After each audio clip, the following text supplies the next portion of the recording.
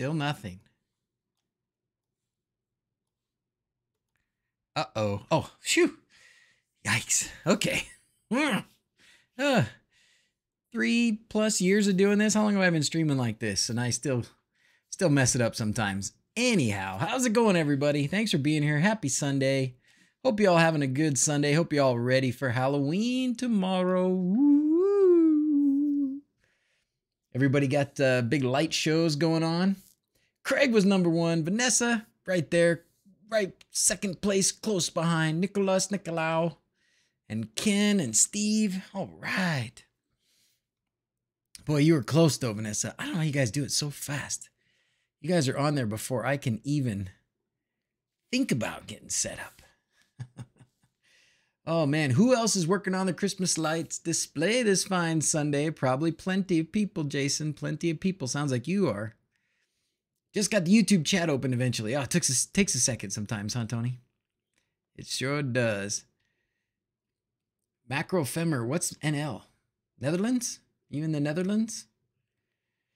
All right, well, first order of business, as always lately, that one. PCB Way, thanks again for sponsoring, as always. They're great. If you guys haven't found a reason to use them, I hope you do. 3D printing, sheet metal folding, injection molding, and of course PCBs. So they're good to me, be good to them, and there's a coupon in la description. All right? Okay. What was I gonna say? Oh, I have some really fun things I did this week. I guess another thing I better do, and I'm not exactly sure how I was gonna do this because camera-wise it's a little tricky, but 3D printer. Remember when I did the Neptune3 3D printer? Do you guys remember that? Some of you that are on all the time. How long has it been? Less than a year, I would think, but somewhere back in time, earlier this year, maybe I did the Neptune3, the Elegoo, Elegoo. They make lots of stuff. They sent me a 3D printer called the Neptune3. It's a small form factor, similar to like the Ender 3. To me, the best quality about it was the nozzle is also the bed leveling sensor. So you hit bed level and it levels, right? With the nozzle. It doesn't have to have the separate little poker to level the bed. So they've now come out with the Neptune3 Pro. And I'm sure we can't find any pictures of that on here because it's probably not for sale yet. Neptune3 Pro, but let's see if we can. Yeah, so now they have the Neptune3. This is the Neptune3, but the Pro is the new one. I can show you. I'll show you what I can here without a ton of camera angles. But the Pro has a direct drive nozzle, or direct drive extruder. So this extruder on the Neptune3 is the Bowden kind. That's where they've got the gear here that pushes the filament. The filament goes all through this tube and then into the extruder.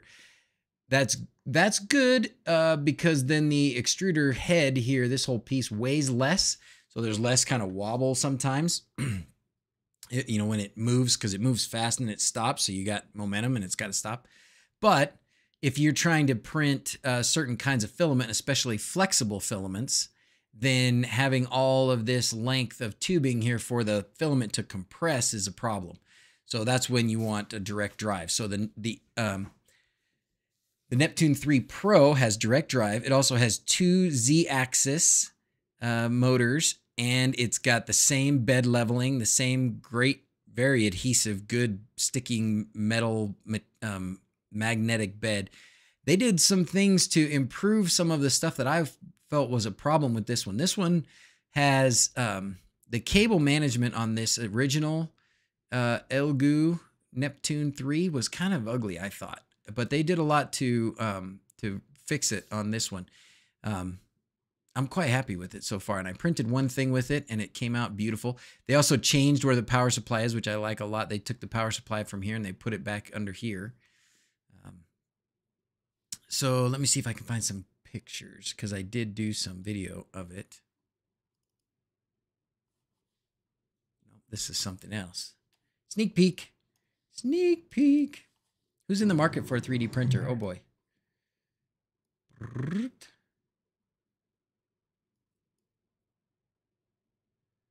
So here's some video of it. Here's a little bit of video of it. You see that okay? Yeah, you can. So they decorated it up a bit, and they did a lot to keep all the cables in a bit of a container there, I guess. It comes in just 2 pieces. It's pretty easy to put together. You got this piece, and then you got the upper rack piece, like that. You just put that on, 4 screws, you put that together. Pretty simple stuff. I did have to tighten this little bit. It was got a little wobbly, but see, they did some decorative stuff. There's the big direct drive extruder. But there it is. It looks pretty good, and it prints great. It prints great. I don't know what the cost is going to be on this, and I'm sure they'll give me a link at some point. It also has the filament runout sensor, which, you know, these kinds of things used to be really premium add-on bits for printers, but now it should be kind of standard stuff anymore. Let's see. I'm trying to find I did a time lapse.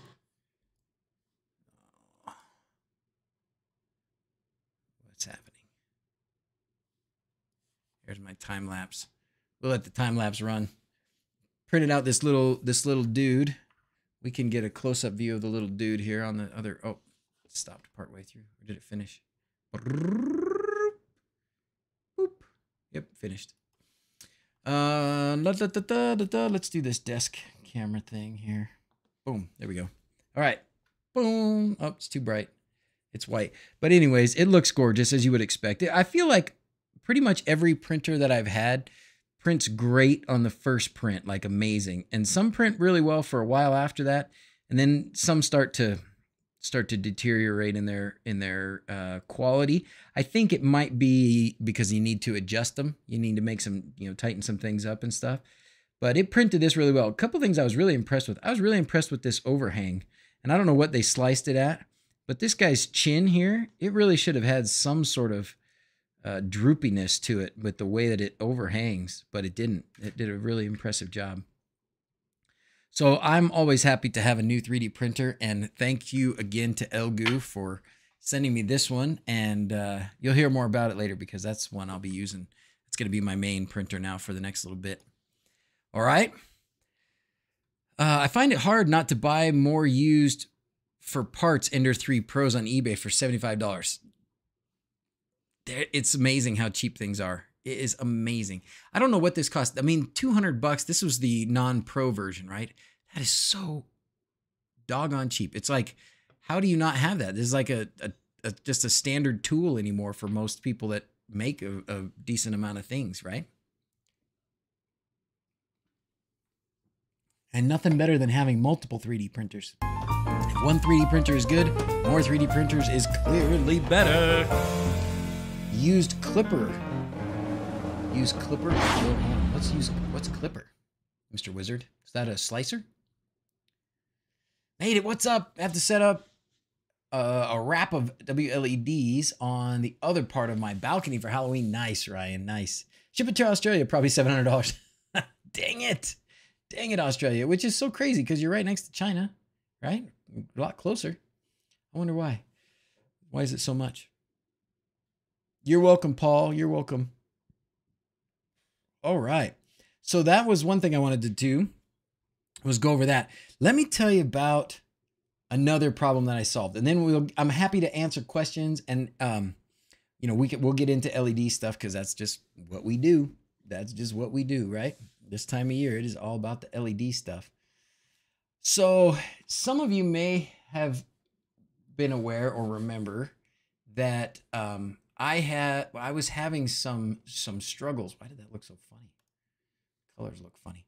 I was having some struggles up at the Hobbit house this past couple of weeks, and the struggles stemmed primarily from another one of my charge controllers on the solar system going out. So I had no solar production, so I was running, and I had to run the generator. So I had to run the generator full time because up until this past week, my only method for measuring the battery voltage for the battery that runs the house really was through the charge controller. So if the charge controller goes out, or if the breaker trips on the charge controller, I have no more way to know what the house battery voltage is. And the most important part about that is my super backup fail-safe method for turning on the generator to charge the battery is, you know, the battery gets down to a certain voltage and then the charge controller tells the generator to turn on, assuming there's not enough solar and you're using a lot of power, right? So that's like the last line of defense. The generator kicks on to charge the batteries so they stay charged. Well, if the charge controller goes out, that whole system fails. It doesn't happen. And that happened to us over the summer, and the batteries just went down to like nothing. You know, fortunately they have a BMS that shut them off before they could get damaged, hopefully. They still worked, but you know, we had to charge them up from scratch almost. So this is the second time that the charge controller has gone out and left me without a battery voltage meter and without a means for making this automation work. And that can't be, right? I can't have that. Cannot have that. Not much of a warning. Oh yeah, hey, sorry. I did say I was going to give you a warning. Sorry, I just got home and I just said, let's get on. Sorry, sir, good enough. I'm getting on soon. I did say I would give you a warning. You're right. Anyway, so, sir, good enough. What brand of charge controller do I have? Robert says. They are the Midnight Classic 150. And according to the Midnight guy, you know, I want to believe that they're not bad. Like these things, I want to believe that they're not. It's not the charge controller's fault. He seemed to think that it had something to do with where the battery positive was landing, and that if there was a large, and this is why I think it makes sense. If there's a large AC load turn on, like, you know, a hot tub or hot water heater, or hot tub and a hot water heater at the same time.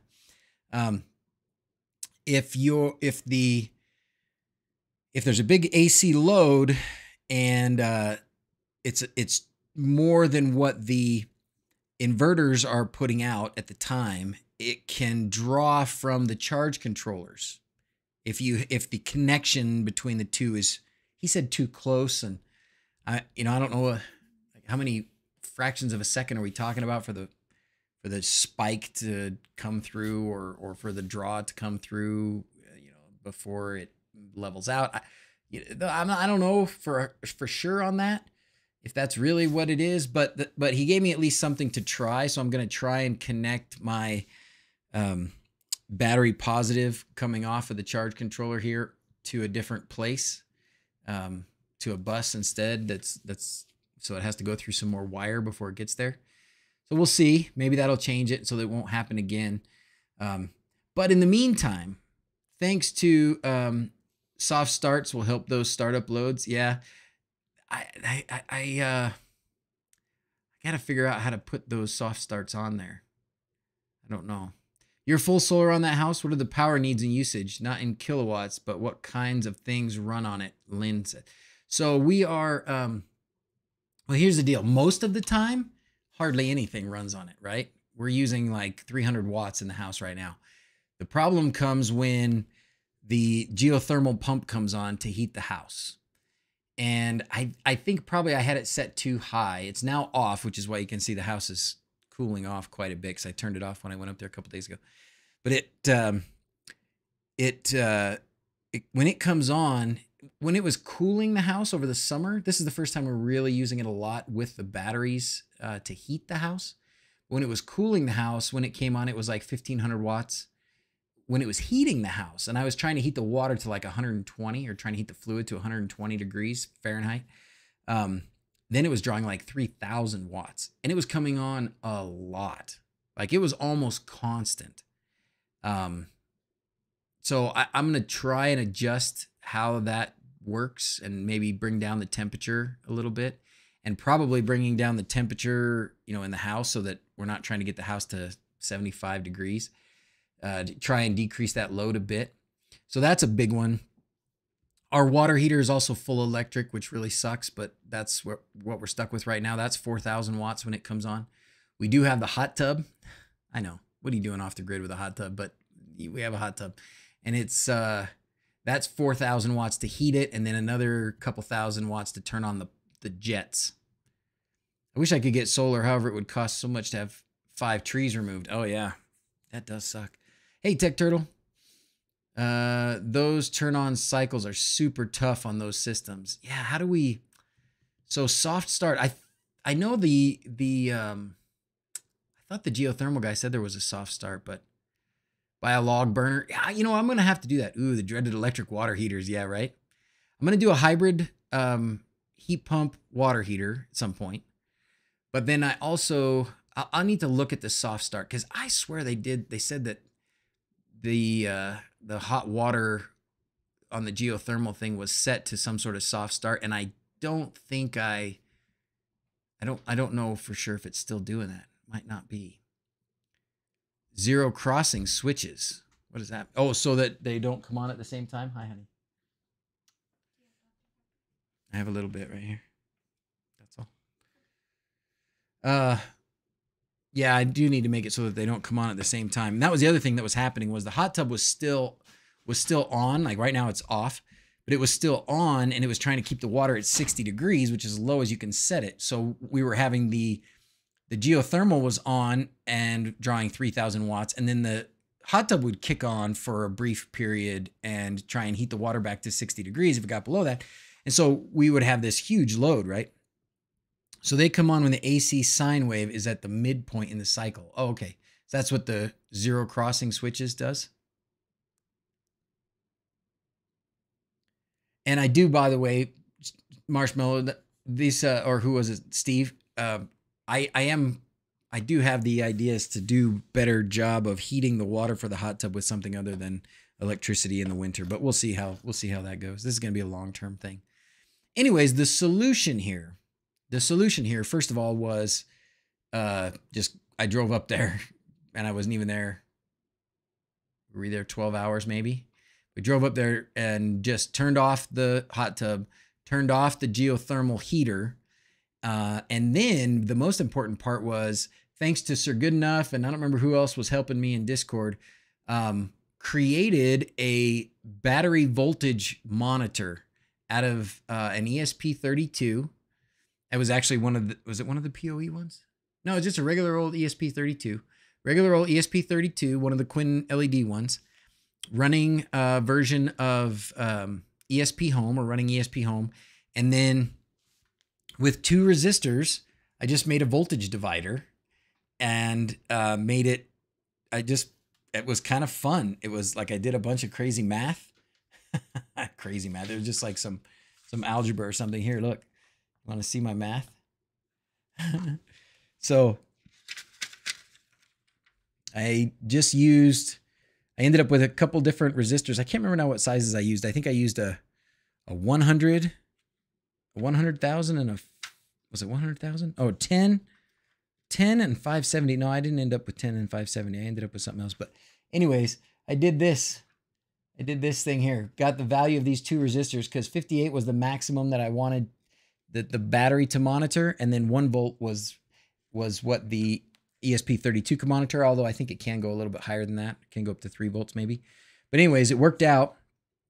So with 2 resistors and some solder and some jumpers and a couple of like battery charging clippers, I made this beautiful little voltage divider. And with that voltage divider, when we got up to the house, I clipped it to the positive and negative terminals on the battery, and I now have 2 different battery monitors. So I did get the one of the charge controllers functioning again. So the charge controller is still working, which is why we got some solar output. And this is the voltage from the charge controllers. But this voltage is now from my ESP Home, battery monitor. So super cool. Next weekend, I will be up at the Hobbit house, and I'll show you this thing. I'll go up to the pavilion and we'll take it off. Yeah, that's right. It was like 1067, 1000 ohm and 67 was something like that, right? Because it was a 60-to-1, which Sir Goodenough's a flipping genius. I mean, we all know this, but the amount of information in that guy's head is just scary. So yeah, it worked. It worked, and it worked great. I think it's time to go Victron for your charge controller inverter. Either Victron or couple EG4 650. Oh boy, what's that? Well, fortunately, so far, Midnight has been replacing these for me. I'm going to assume that they're not going to do that forever. Ooh, that looks fancy. This is the inverter. 48 volt DC, or is this a charge controller? Which one is this? Yep, off-grid inverter. 6,500 watts. Yeah, I would need 2 of these, but that would still be better than what I have. But anyways, you know, you probably heard me say don't build a house for a TV show, right? That's what we did. We built a house for a TV show, and I did not have the time to really do good research on the solar system and picking out. I just went to some online company that sold off-grid kits and bought the kit. And I mean, I've had people say that Midnight is fine, and the inverter company, whatever that I have, is fine. But yeah, it certainly has been it's been a struggle, but it's working now. And I got to go back up there this week and replace the other charge controller, which is still dead. Anyways.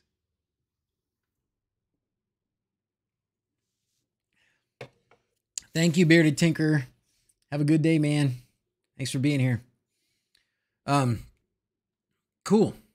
So those are the things that I was working on this week. I was very happy because I know you guys probably heard me talk about this trouble, and I've mentioned before that I wanted to try and create a battery monitor, and now I did, and it works fantastic. I'm very happy with it. So now I have a backup. So now, not only do I have the charge controller has output relays.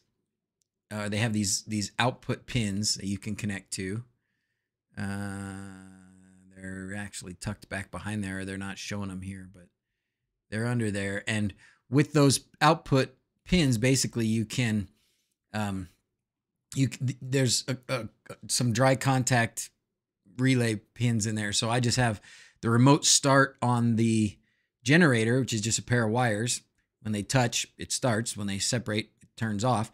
Got those going to the Midnight, but I also have them going to a Shelly. And so that either one of those two things can turn it on. If one turns it on, the other can't turn it off, though. If the one turns it on, that same one has to turn it off. Oh, there's the pins. Oh, no, that's the battery, positive and negative. Never mind. Anyway, now I also have, in Home Assistant, I have an automation to do that. And I made some new automations. And when I was making these automations, it just hit me how awesome it has become to have automations the way they are in Home Assistant now. It is so good. Signature Solar has 5 to 10 year warranties on the EG4 brand. If it fails, they'll replace it. They're based in Arizona. Robert, if I have to replace anything else, that sounds like a great option. I know Victron is good. I have a Victron charger on the RV for the solar panel I put on the RV. Ofer, how you doing, man? All right. Let's see. What did I do? Battery charging generator backup. So this is probably the automation that I did. Yep. So when the house battery voltage is below 48.5, so this was the trigger. And this house battery voltage, that's the new sensor. So that's not the sensor that is from the charge controller. This is the sensor that I built that's running ESP Home. Okay. So that's that one. And so that's the trigger. And then just look how easy this is to see and stuff. It's so nice. And so when this is below 48.5, I don't even need any conditions for this one. Then I want you to turn on the generator. So that's connected to the Shelly device, which closes the relay and connects the remote start for the generator. Starts up. Then this is important. I want to know what's going on. So I said, send me a notification that says the battery is low and the generator has started. All right, so it does that. Then it waits for another trigger. So this is, rather than having one automation to turn it on and another one to turn it off, I use the wait for automation, or the wait for action, I guess. This is the wait for action. Basically, you wait for another trigger. So in this case, the wait for is when the battery voltage is back above 53 volts, which means it's, 50%, maybe a little bit higher charge. So turn it on until it charges to some percentage. And then once that happens, I can turn the generator back off. So it's just the same as this, except for now it turns it off. And then it sends me another notification that just says the battery has reached 53 volts and the generator is off. Pretty slick, huh? That was so easy to do. So easy to do.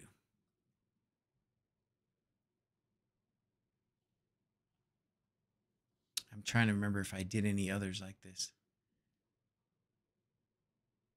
Phone notification for low battery. I think this was just, if the battery gets below 50, then send me a notification. I just want to know, even if the generator doesn't come on, I want to know if the battery is getting low, right? So I can take a look at it and see what's going on. So important to have this kind of a setup. Like sometimes I think I learned how to do Home Assistant just so I could manage the Whobbit house from down here. Even though I didn't know at the time I was going to have a Whobbit house, at least now that I've got some Home Assistant experience and ability, I can manage the Whobbit house from here. So awesome. So very happy about it. All right. So those are the things. Those are the things. You guys want to see something secret? You want to see a secret? Yeah, you want to see a secret. I know you want to see a secret. I'll show you a secret. Let's see. Oh, it's on my phone. It's on my phone. Let's see.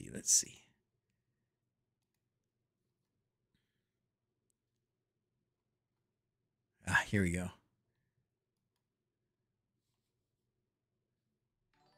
Ring, ring. Thank you very much, Raspy. Thanks, dude. You want unicorns or planes? So unicorns or planes. I'm going to play unicorn. You can tell me and then we'll play whichever other one if you wanted something different. All right, we're going to just save this here. And then you got to see this. Watch this thing. It's tracking the color of the pin. It's not perfect. What do you think? What do you think? Pretty sweet, huh? Okay, so that thing is called, that's a Pixie Cam, and I'm using it for a fun, goofy project with my friend. Pixie 2 camera. It's actually super simple. It's actually amazingly simple, and I did actually get it from Amazon. So the camera itself, $70. The servo mount thing was another $30, and I put it together in just a couple hours. It was amazing, and it's so easy to program. It learns colors, so you can show it an object with a certain color. Yeah, absolutely. Give you some links. You learn it learns objects by color, and then it can follow them. It can follow the object around. You can use it. You can connect it to an Arduino, or probably you could connect it directly to an ESP32 or something else that would output for you what it sees based on the color, though. It's all based on color. It's all based on like the hue and something. So it's not a pure image recognition. Like it can't tell you that Johnny's at the front door, but if you want it to track like a certain thing, you can do that. So that's what I'm doing this for this funky little project, is to get it to track, like a ball or something that's a specific color. And it's going to be a little tricky. Can it sort colored candies? It could totally sort. It could probably sort Legos. It could probably sort colored candies.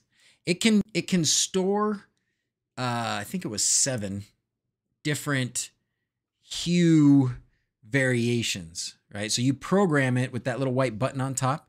You program it to learn a color, learn the exact hue of whatever color. And then anytime it sees that, it will report, I've seen that, I've seen that, I've seen that, right? So, and it can do these things, like it can activate these servos to move around, but you could take that information of, oh, I saw this, and put it into an Arduino and do something else with it, like sorting M&Ms or sorting Legos or something like that. Pretty slick, pretty cool. NVIDIA Jetson's supposed to be better for that kind of work. Ooh, NVIDIA Jetson. I don't doubt that there's things that are better, but this was sure easy. NVIDIA Jetson.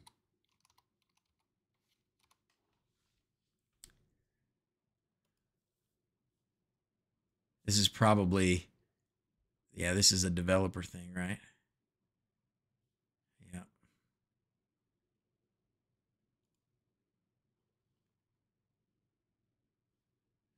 Advanced AI embedded systems. Yeah. So if you're building a big product and you want to embed some AI, you can use some of their stuff. But if you're a tinker dude and you want to tinker, this is the thing. Something to try. Has anyone ever used X-Lights to control an old Light-O-Rama AC controller? Found one for cheap, Jason says. You ask the guys in the Pixel Heads for sure. We do have a few Pixel Heads here. I know there's a way. I know there's a way. I don't know how to do it, but I'm sure there's a way. It'll be fine on some small garden trailer to follow the user around and dump cargo later in a designated spot, like a small helper. Nice, Ferenc. I like what you're thinking. You know what I'm going to use it for? Find the remote control.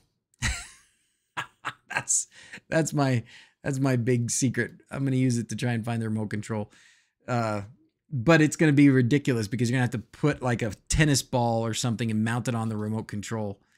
But then it will at least, like, it'll look, and wherever it was last looking is where, is where it'll be, even if you can't see the tennis ball. So anyways, it'll be fun. Watch for that. It'll be a few months, but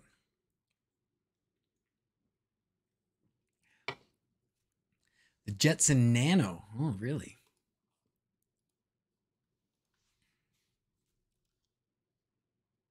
Jetson Nano developer kit. So this is like a computer.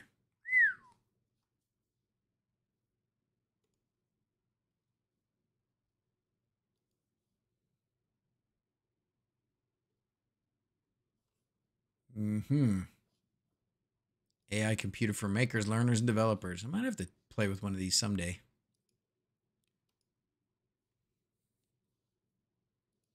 That's good to know. I'll keep that in mind. It's a Pi with a crazy GPU. Is it too late to get to Permatrack for holiday season? No, Robert, it is absolutely not too late. We have all of it in stock except black.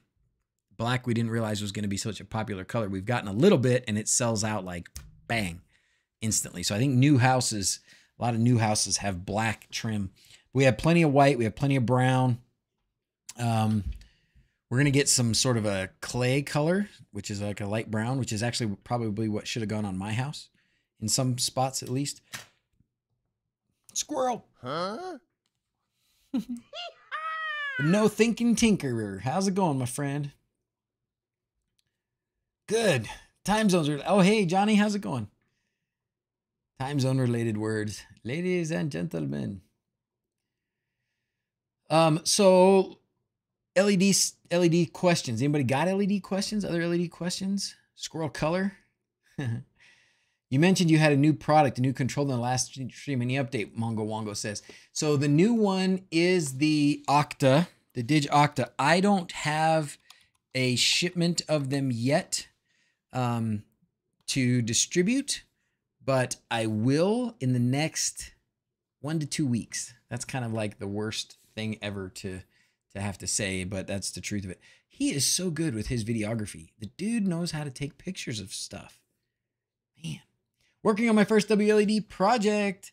Might have to give up on learning to solder. No, never give up on learning to solder. But you don't necessarily have to solder, Lynn. What are you trying to do? Soldering can be good. Soldering can... Oh, why is my Twitch count is at 0? I wonder why. Would 1,296 be too many pixels for 4 foot by 4 foot square? I don't think so. How far apart are they? Like an inch apart? Nah. That sounds like a great number of pixels. The more pixels, the better. That's a lot of pixels, so you'll have to have... You could still do that with an Uno. You'd have to have, you know, half of them on one data channel, half of them on the other. But no, yeah, I mean, that's a fair bit of power and all that stuff. Wires between runs. It's a staircase. Yeah, there are people. I wonder why that's not showing up on the counter.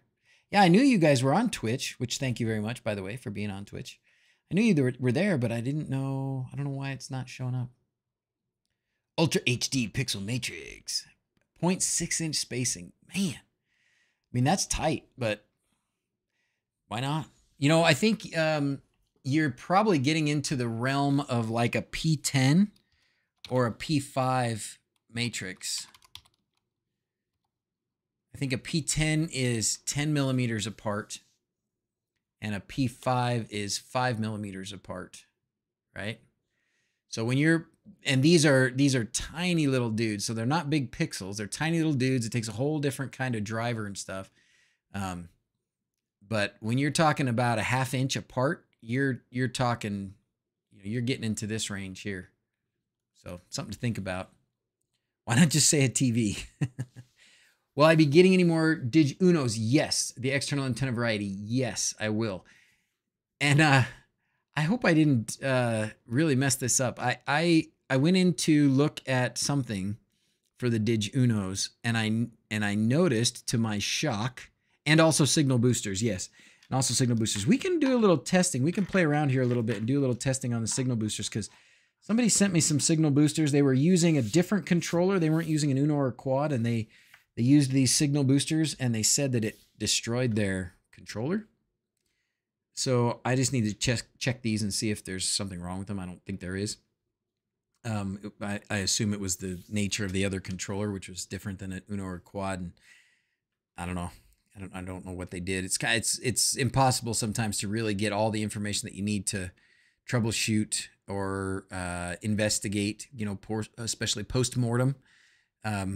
When somebody's trying to, like, you know, text and email and stuff, even on the phone, I think it would be hard without handling it myself and getting in there, and can never know exactly what went on. But anyway, yes, we'll get signal boosters, and yes, we'll get Unos. Oh, what I started to say about the Unos was when I went in and looked at the Unos, the external antenna Unos, and some of you guys maybe that bought them can tell me this, and it's okay. I'm not gonna change it. But I went in and looked at the Unos with external antennas and noticed that I had set the price to $22, which is less than what I pay for them. So I don't know how many I sold at that price. I hope I didn't sell a lot of them at that price, because I lost a couple bucks on each one of them if I did. Yeah. Anyways, maybe it was a good Christmas gift for some people who got an Uno for 22 bucks. So anyways, but yes, I'll be getting some more Unos and Quads, and we'll be getting the Dig2Go as well. We'll be able to release the Dig2Go, which is going to be really cool too for small indoor types of projects. No wonder they sold so fast, right? Like, jeez. Although I don't think I think I changed that later. I think I went in because I like scrounged around and I was like, okay, I got 22 more of these external antennas I can post for sale. And so I think I went in, and instead of putting them in as in stock, I changed the price. So they still were not in stock. So I may not have sold any of them at that price, but if I did, congratulations or whatever. Website says you're out of bottom hole permatrack in all colors. No. Really? If we are, it might just be because Mike is trying to catch up, because we don't want to get, sure says out of stock, bottom holes. We're not. I'm sure we're not. There's no way we are. Mike's probably just trying to catch up. Mike's probably trying to just catch up, because I know we posted in stock a couple days ago and sold a ton. And I'm gonna see. I don't know what if he was doing something funky.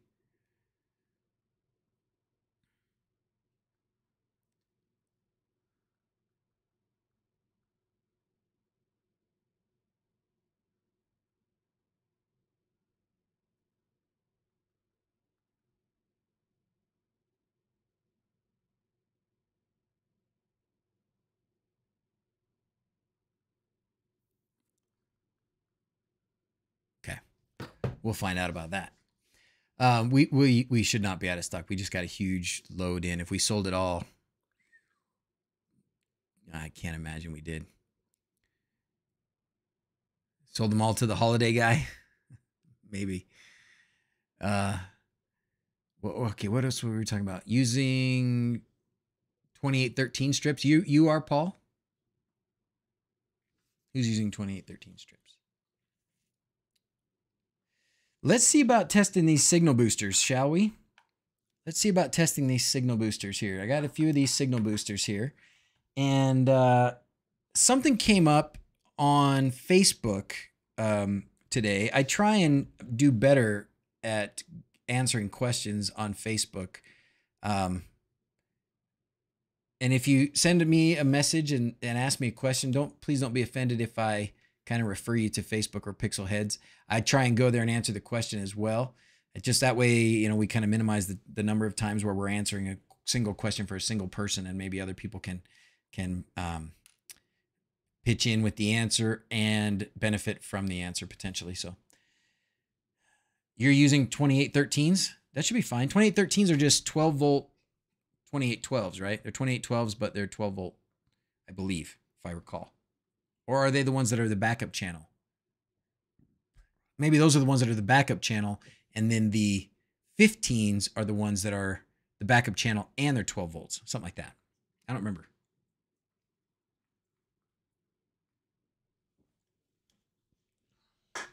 All right. Oh, so what came up on Facebook was somebody had an original quad controller, and then they updated, but they updated to like a version 2. So they're 5 volts, so they have the backup channel. And what do you guys do with the backup channel? I can't remember. Do you just put it to ground, I think? Either you put it to ground or you put it in the same data output. I can't remember which one it is. I think I have some here somewhere. Anyway, so what came up was this fellow put in, he got a version 2 of the controller. Now, this is the version 3. This is the latest and hopefully the last version. And this version has these dip switches. So what went on was originally, and Quindor might be able to tell us better. He's not here right now, it doesn't seem like. But originally, I think the resistor that he had on the output here was 33 or something like that, some value in that range. And then he did some testing, and then on version 2, he put in the 249 resistor on here. And what we saw with the 249 resistor was it worked pretty well as long as your wires were separated from each other. But if your wires were close together, as if your data wire was close to your ground and power wire, then your data would get some interference potentially, and it would weaken, and you couldn't go very far from the controller before you needed to boost the signal with a dead pixel or with a null pixel or sacrificial pixel or a F-amp or a data booster. That was kind of the impetus for creating these data boosters. And then the data boosters came with a little switch to switch between the 33 and the 249. So you go with the whatever resistor came out of here, you could basically switch over here, and it would make it so you could continue on with a good strong signal. Well, the evolution of this then became these dip switches. So now the board has both 249 or 33, and you can switch between them with the little dip switches. So somebody had an original version of the quad and put in the second version of the quad, and then was getting some funky behavior from his lights, and was like, what the heck happened? I think that's what happened. And I think that the solution, he can try and peel, and I said this on the Facebook, he can try and peel the wires apart. So if the data wire is butted right up next to the ground wires, you know, like in this kind of a thing, right, like this, for a long distance, you can try and just separate them, just pull them apart, and that might help. If that doesn't do it, here's another version. So if it was like this and they were all stuck together, you just peel them apart, and then that might work. Then the other option would be to put in a sacrificial pixel. So whatever distance, I think he had maybe 20 feet or something from here to the first pixels, put in a sacrificial pixel or one of these, you know, halfway through or something, and that should help. So, but anyways, that was the problem, and I think the issue was that evolution. You know, he kind of got caught in between the two versions, where his worked fine on the first version, but didn't work so well with the second version. And if he'd had a third version, the solution would just be flip your dip switch. But he didn't have the third version. He's got the second version. So I still have some second versions. This one actually has a missing piece on it, so this one won't even work. This was one somebody sent back to me because it was missing. It wasn't working. Oh yeah, it wasn't working, and I was able to identify that it's missing a diode here. I think this happens more often than we. It doesn't happen that often. I mean, I've sold hundreds and hundreds of these, but I've probably had 4 or 5 where something broke on the bottom like that, and it may be in shipping, it may be in the factory in the packing. I don't know, but obviously it was after it passed QC. Hopefully, but it looks like it just, you know, you get bumped too hard and it comes off. So probably the people working in the U.S. Postal Service just getting a little rough with the packages. Let me grab one of these older versions.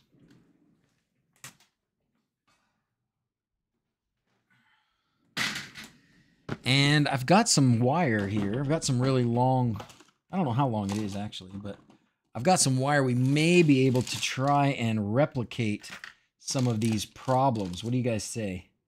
Shall we try and replicate some problems? I would love to try and replicate some problems. My OCD wants all those fuse 5 volts lining up. Which ones aren't? Oh, I'm sorry. Here, let's see.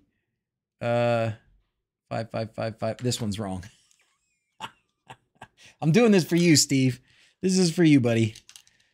This is for you. There you go. Okay.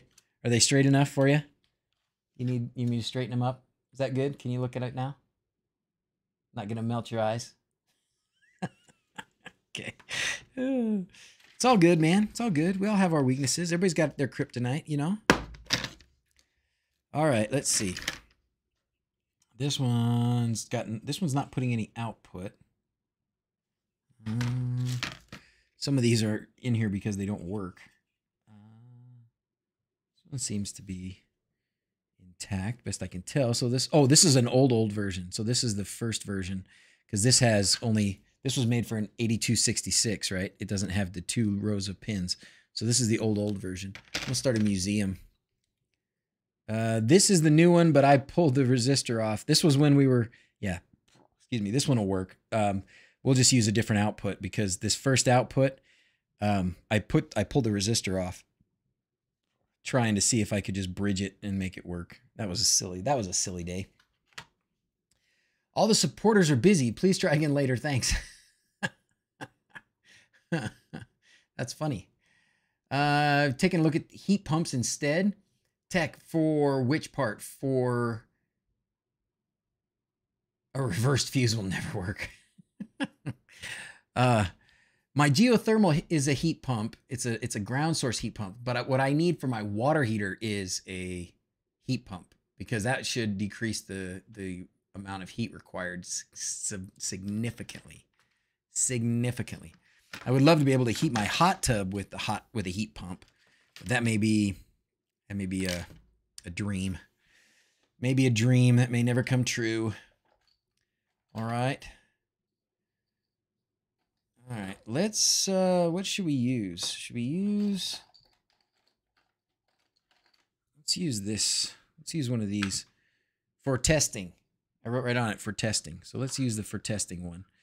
And let's try and run some pixels here. Where's all my pixels?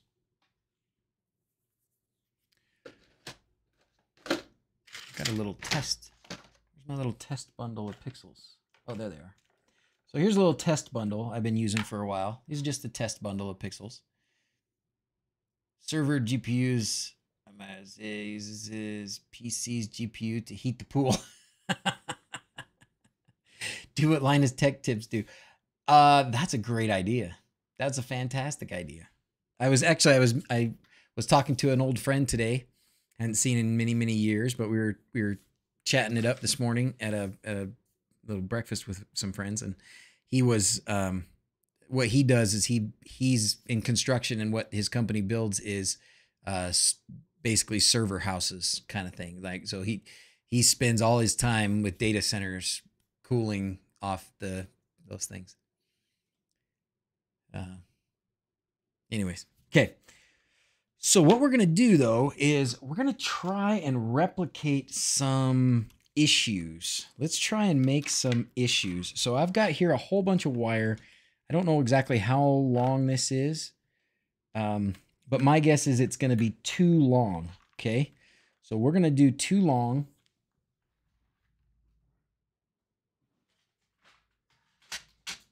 Will it make you guys happy if I use ferrules for the first time?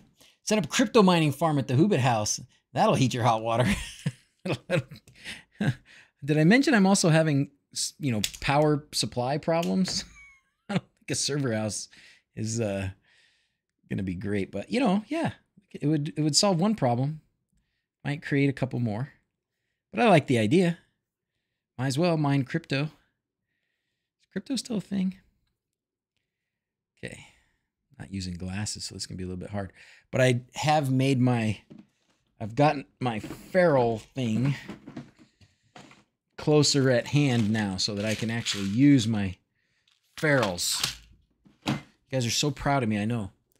Nigel's here. Hello, Nigel. How's it going? Miguel, what are we making? We are trying to make a, we're trying to replicate the data signal failure problems that some people have. So I've got an older quad here that has the 249 resistor only. The new ones have a dip switch, so you can go between 249 and 33. But I've got this one that only has the 249. This was the version 2. So I'm going to try and replicate the problems that some people have when they have an older version, or this version, really. I don't know that all of them did that, but because like I said, I think the first version was a different resistor. Okay. Now I'm going to put some ferrule crimpers on there. Oh, where's my glasses? Old man Z's. Getting older. Huh? Ferrules, the world is ending. Next thing you know, I won't even be leaking my passwords. Okay. I just need I've got the kit of ferrules that's all different sizes. I need one that's just like 1,000 of these tiny ones. All right. That on there, crimp that, and then you crimp this part too, huh? Is that what you do? Is that what the cool kids do with the ferrules? I'm new to this whole thing. I've had this ferrule thing for a couple of years. I just haven't used it very often, as you've all witnessed. But it only takes a second, and it probably does save you a lot of hassle later on without your wires fraying all over the place. And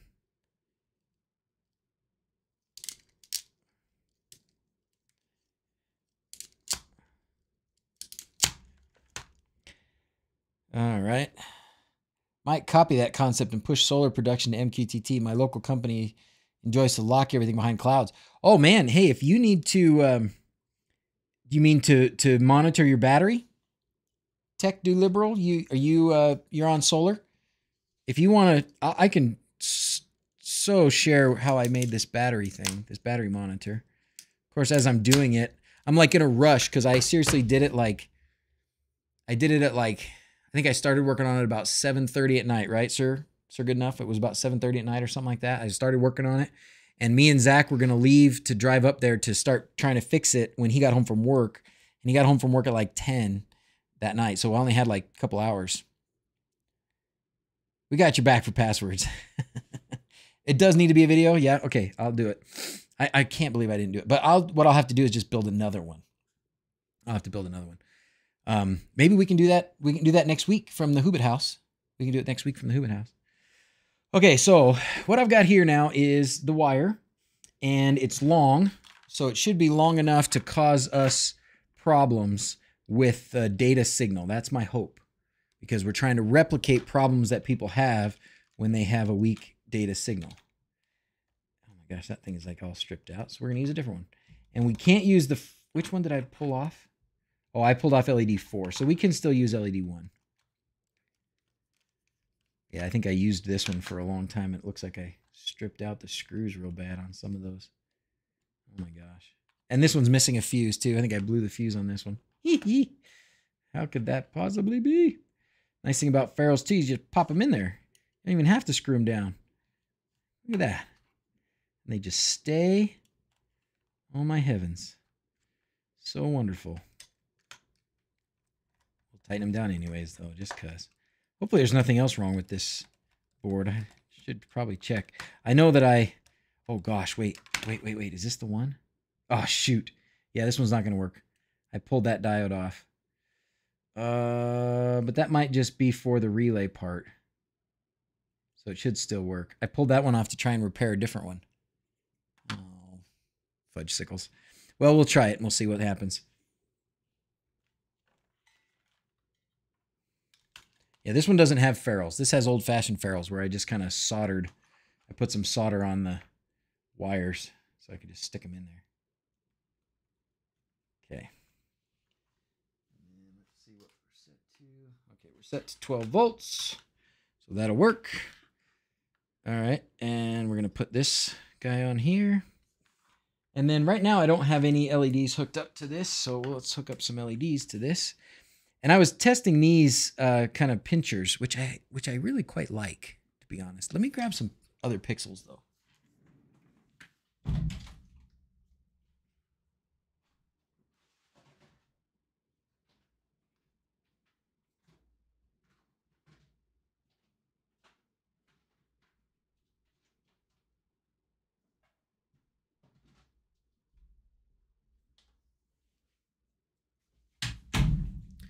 All right, let's see. These 12-volt pixels, yes, these are 12-volt pixels. And I'm going to be safe and cut the end of this off so I don't short anything. And then we'll find the beginning here. I think this one doesn't have a connector on the beginning. Yep, good, perfect. Okay. So these pixels, I had cut this string for something, who knows what. But this is the DI side. Can't see it because of the light, but that says DI. The other indicator is that the big black chip is on the output side. So you can see the wires. These wires go to this side, and then these wires come from the output side where the big black chip is. So if it didn't say DI, or if you couldn't see it, or if it was no arrow, you can go with opposite of the big black chip is usually the way to go. Okay, so I've got these wires, and I'm going to use this funky looking, these little clippy doos here, which are not super cheap, so I don't know that I would say this is always the way to do this, but I was testing them out, so I have them, so let's do that. So with these, you don't even have to strip it. You just push it in there like that. Can you see that? And like that. Okay. I don't know what the amps rating is on these, but I'm sure it's not great. Then you kind of just pinch that thing.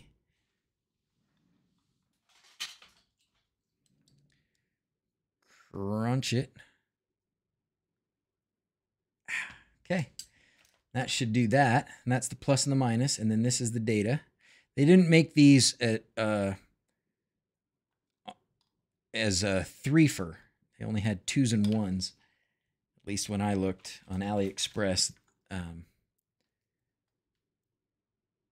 Okay. So there you go. That should pinch that together. We're connected there. So now, actually, I think we're ready to turn it on. Am I missing anything? All right. Old curmudgeon. Greetings, programs. How's it going? Chip's not always on the opposite side. Oh, okay. Bummer. Wire gauge depends on a number of pixels, load, the length of the run. What wire gauge do you recommend for connecting wires to the Juno Quad? Yeah, Mongo. Usually 18. I would say most of the time 18.3 is going to be fine, but Sir Goodenough's totally right. You kind of want to make sure that you've got big enough wire to handle the load. If you have a big load, you might need something bigger. I really wouldn't probably go less than that. You could maybe get away with 20 gauge on some things. I definitely wouldn't go less than 20 gauge, and 18 is pretty common and pretty easy. This is all this wire in between these pixels here. This is all 18 gauge wire. So, all right, let's turn it on.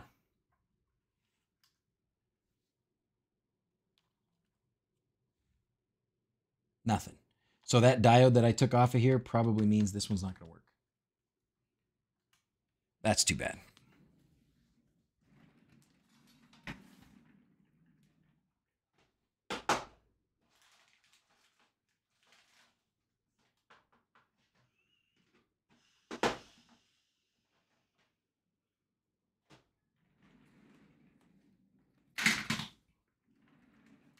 So we're gonna have to try an Uno instead. I don't have a quad that has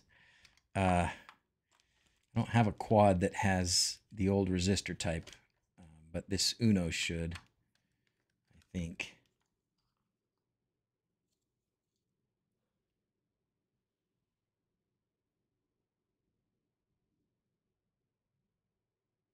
Yeah, 249. Yep.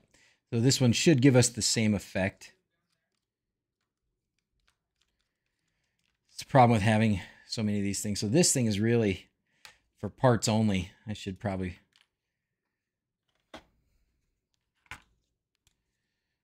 just put a big X so we know that it doesn't work. Okay. Let's try that again. Positive this side, negative this side. I still get people too that see old videos and say, "Oh, there's no jumper on my, I don't have a jumper to go between 3 and 5." I still need to work on kind of updating everybody, I guess, best we can. All right, so then we're gonna go positive goes out here. A little bit looser. There we go. And what the Uno doesn't really have, or what the Uno doesn't have, that it makes the main difference is the besides the outputs, I guess. But you can make up for the outputs with the AE plus boards. But what it doesn't have is the power injection points. So you don't have like all those 5-volt fuses. Okay. Oops. If you have one of these AE pluses, then the terminals here go here. So I can hook up 3 more LEDs here. So this is really a quad as far as outputs goes. It's just not a quad as far as power output goes. Okay, let's try this. Yay! And look at that. You can already see some blinking and some screwiness, right? There's definitely some blinking and some screwiness going on. And that blinking and screwiness is happening because of all this wire. Because we're so far from there. But let's try it. Let's go to this one on my phone and we'll play with the effects and we'll make it worse. Okay, we'll make this blinking. So like it's supposed to just be solid green, but they're like blinking and stuff, right? It's not supposed to do that. What's wrong with you? So we're gonna go into the wLED access point here.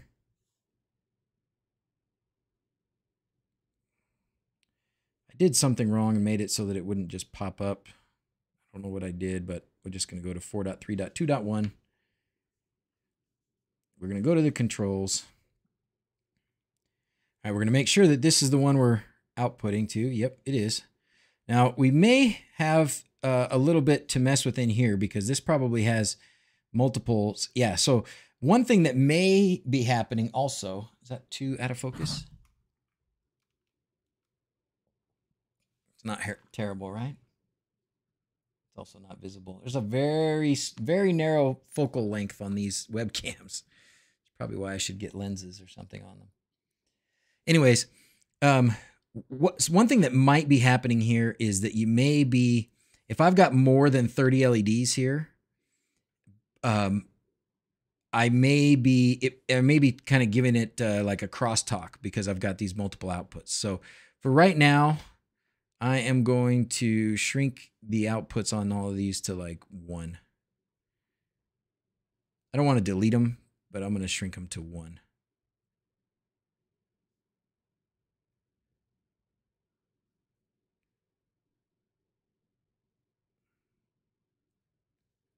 Because I might use output number 2. Well, maybe we could play with the other outputs too, but we'll see. Human detected at the door. And then for this one, we're going to say there's 50. I don't know how many there are on this string. Oh, clear. I messed it up. I hit the wrong button too fast.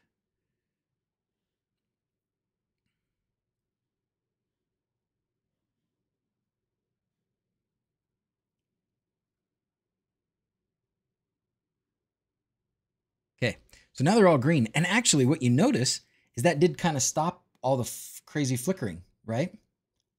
it kind of stopped all the crazy flickering. So some of the time, I think with the crazy flickering, it's because if you have, say you've got 50 pixels and you hook up 50 pixels to output number 1, but output number 1 in your settings is only set to 30 pixels, and then output number 2 is set to 30 pixels, there's some mess up, right? Because output number 1 thinks it's only getting 30 pixels, and output number 2 thinks it's taking up pixel number 31 to 50, and it's not.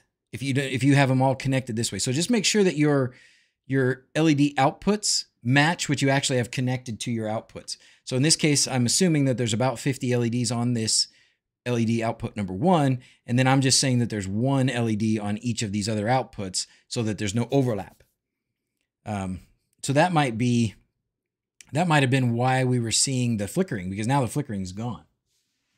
So let's see if we can make the flickering happen. We're going to go LED preferences. We're going to up this 850 to something a lot higher. We're going to go, there's probably a 10 amp fuse on this thing, right? Yep. So we're going to go to like 5,000. Okay. So I'm upping the current that it can allow up to 5 amps now. So allow the current to go up. Okay. And then we're going to go back here and we're going to turn the brightness way up. Okay. Still not flickering. But maybe if we go to some effects, now some of the effects that are the hardest on these things are candy cane is a tough one. I'm not having any troubles. I need more wire.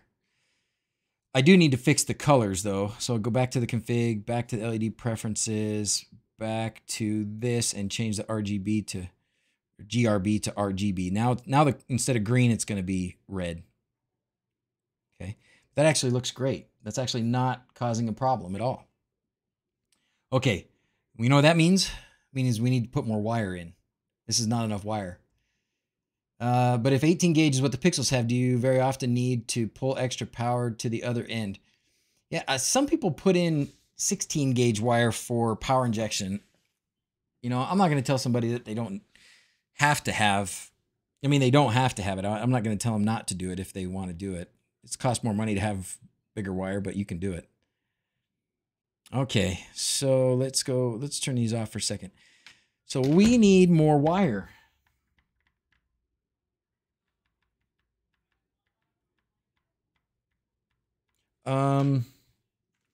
Okay.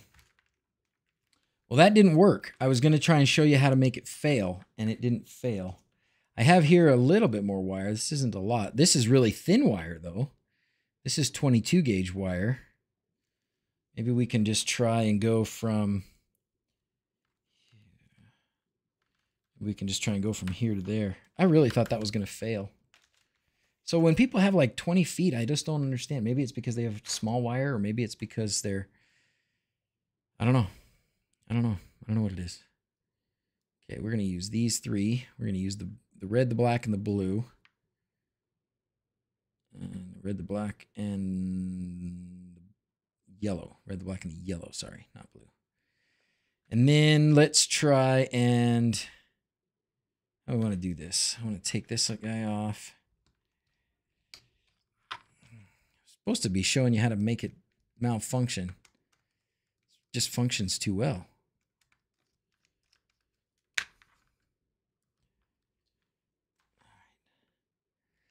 So we're going to go red to red. This is just going to, I'm just going to stuff these in there. This is a 22 gauge solid copper.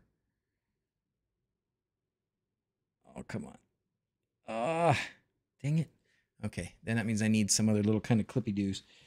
So here's these other little clippy-doos, which I actually like quite a bit. I like these clippy-doos. I'm not sure I would say you're going to be able to use them outside unless you put them in a box or something else, but they're pretty easy to use. Got maybe too much wire hanging out, but there we go. Oh, let's put this. Let's do it in the right order. Okay. And then we're going to go red here. Oh, now my ferrules are too big. Oh, I'm pushing the wrong side. Ferrule.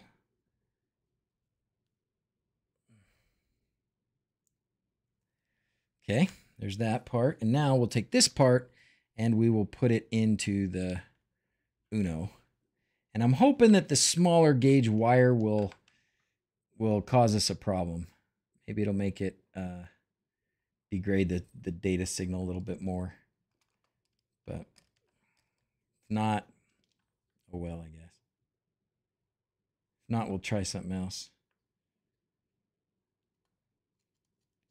Oh, here's a good troubleshooting thing that we just discovered. So sometimes I do hear people say, "Oh, I just got one pixel lit up. I just got one pixel lit up." All I have connected over here is the plus and the data. So if you get just one pixel lit up like this, check your ground. I'm going to try something though too. I'm going to take this off and I'm going to put this so it's just the data and the ground. And it doesn't look like it's doing the same thing. So I guess I would, if you get just one pixel lit up, I'll say check your ground. Check your ground. Your ground may not be completing the circuit there. Okay, and now that we've got the ground hooked up, as well as the plus and the data, now that single pixel is not doing its misbehavior. All right, and that was without the controller on there too. Oh, I guess I shouldn't have done that, but that worked. Dang it, they're not flickering either. Still not flickering. Clippy-doos? Yeah, look, search for Clippy-doo. Why would Clippy-doo not be a thing? AliExpress. Let's look at my orders.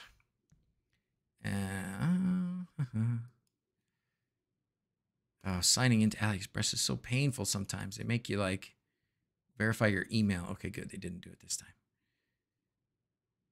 Let's go to the orders. Oh, wait, we had some flickering. Yay. Here's the Clippy-doos. Here is the Clippy-doos. Oh, good. I can actually get a... Can I get a link? Text link. Sweet. Get link. Copy. All right. Awesome. So here's a link to the Clippy-doos. Oh, I guess the camera's in the way. This is them. And it's, you know, it's a big... Oh, Sir Goodenough's texting me. Sir Goodenough's saying, dude, get the camera out of the way. It worked. Hey, dummy. It still says, hey, dummy. All right. This was a bag of them, of a bunch of them, actually. Let's see how many of them were there. 20, 50, or 100. So 20 of them, if you want the 3. So 20 of them is only $2.10. I think I bought 100 because there was only $5 for 100 of them. And they're pretty nice because they're super convenient. I don't know what, you know, we have to look on here and see if it says anything about what current rating they have. I suppose we could try and put a bunch of current through them and melt them. So for the 12 streams of, oh, do you see that flicker? You see that flicker? Did I not put a link in there? Let's try that again. There's the Clippy-doo link. Gary Dean, can somebody answer your question? Give us a go, Gary. What's your question? Somebody will try and answer it. I wonder if, now let's go back in here. And now, maybe now that we've got a little bit more of a weak link, go back to this for a minute. Now that we've got a little bit more of a weak link, let's try and change the effect. Oh, I have to reconnect because this one's not on my, oh, see the blinky? Not supposed to blink like that. Suppose you'd need 3 times as many Wagos for that.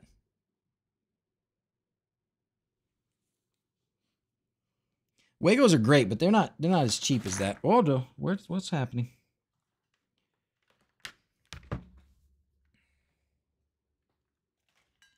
I was gonna say for one of the 12 streams of Christmas, we need to do a melt things stream, right?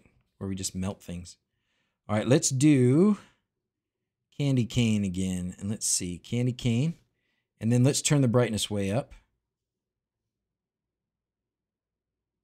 It's really not doing much. It's just a little flicker sometimes, just a little flicker.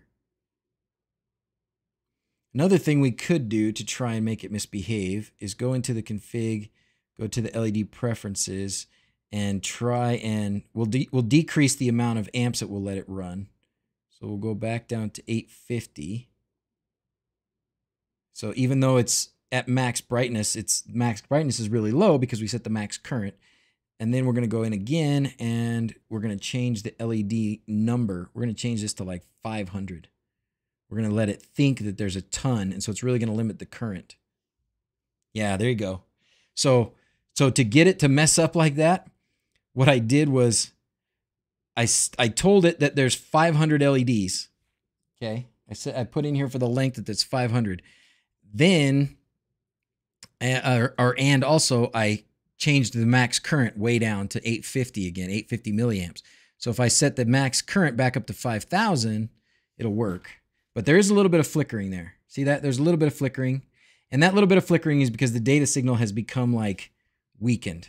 Okay. So let's fix that. So the fix for this is to replace our little, what did we call these things? Because I liked that. The diddly-do, not the diddly-do, something else. I like the name. The name's going to have to stick. Clippy-doos. Clippy-doos. Hey, Mike47, how's it going?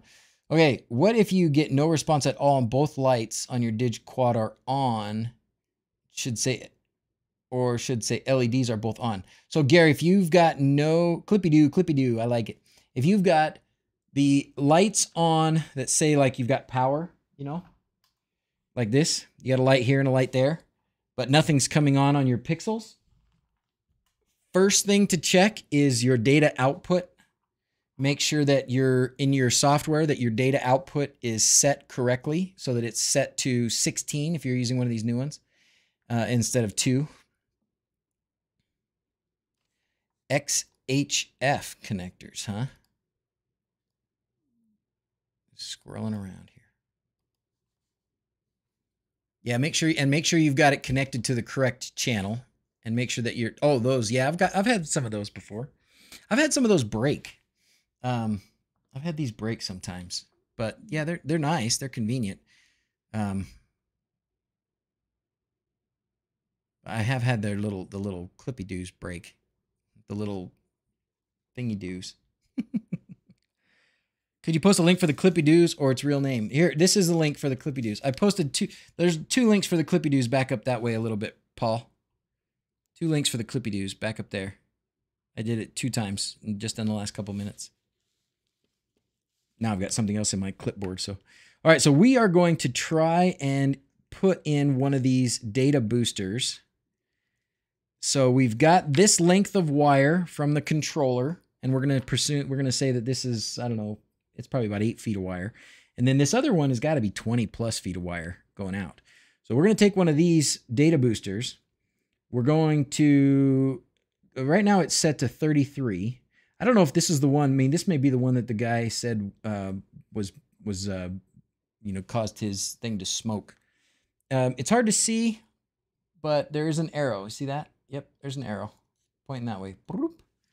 So we're going to say the data in is going on this side. So we got data in there.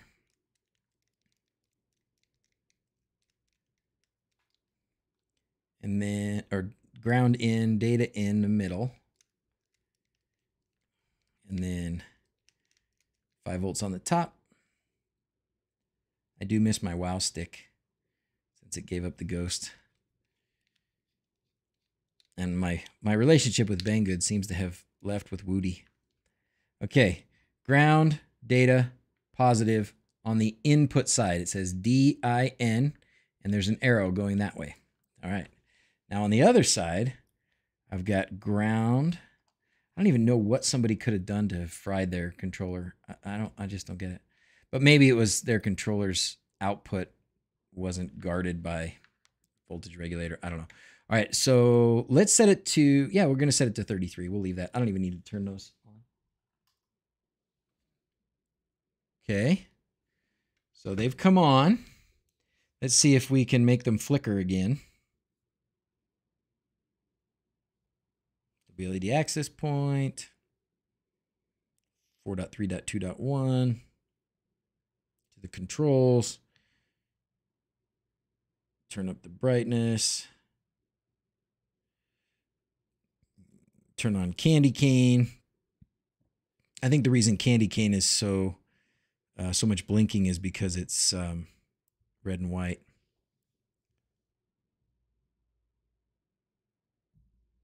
There's still a little bit of flickering there. Still a little bit of flickering there. So in this case, the data booster might not be the solution. There's more flickering with the 249 though. If I change that resistor to 33, it is less flickering. Still flickers a little. But that's with on the 249. So that's with the 33. So that's what these guys are really good for. And the rest of that flickering might be because I still have it set to like a ton of LEDs. Yeah, I still have it set to 500. Let's go down to, back down to 50. Okay. Whew. Now they're really bright because it's not trying to spread that current over so many lights. What are we testing exactly? We're testing, my main purpose was to test these because somebody sent these back and said that it fried his controllers. I think he wanted me to replace his controllers. And they weren't DrZzs, they were something else, like an M5 stack or something. So he sent them back, so I'm going to test them and see if there's anything actually wrong with them. There seems to be nothing wrong with them so far. And then I'm trying to make the data signal go wonky. So the things that I've done that have made the data signal go wonky are tell the controller that there's a bunch of LEDs, turn the current limiter way down in the controller, and then they went pretty wonky. I tried putting really long length of wire on here, and it didn't actually make it go wonky. Anyways, if somebody can help me, I have a DigQuad, both boards light up LEDs, but when I go to hook up a string, there's nothing, no light, or even a flicker. Did he do it backwards? Maybe. So, Gary, did you go into your settings and check your output? Happy Halloween, Tony. 30 degrees Celsius tonight. You nut. Forget that. So, Gary, what you need to do, where you need to go, Gary? Oh, my mom's calling. Oh, sorry, Mom. That's my mom. All right, Gary, so if you go into your settings on wLED, okay? We'll do this with you real quick. Go into your settings, LED preferences, scroll down here to where it says LED outputs, and then right here where it says GPIO, it should be set to 16. It should be set to 16. If it's set to 2, then that's the problem. That is the most common reason for what you're describing. There's lots of other things, so we can keep troubleshooting. There's lots of other things, but that's the most common reason. All right, so now we know this data booster is okay. So let's change it out for one of these other data boosters he sent back. See if we can find one that's bad. I would like to do more of this where somebody sends me something that's not working and I stream the troubleshooting because I think that would help. I think that would help people a lot. Sometimes I don't know. Sometimes it's just justified. I test it and I go, yeah, it's doing what you said it did. It's not working and I can't see a physical reason why, and I can't see a reason in the settings. So I'm just going to assume that there's something in the electrons, how the electrons are passing through things in the board. Something is broken that's too small for my eyes to see. Okay.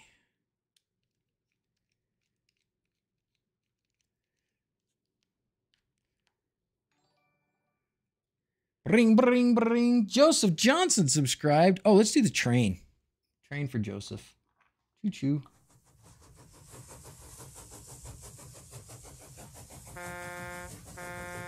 Train with a semi-truck horn. I know. Aha! This one's no good. Okay. It didn't smoke anything here, but it's certainly stopping anything from coming out the other side. And this is all good. Okay. So let's voltmeter on this thing.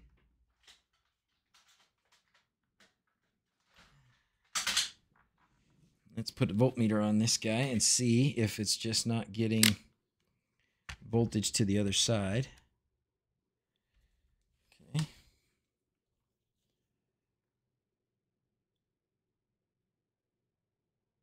It's getting 12 volts. So then is there data voltage? Very little.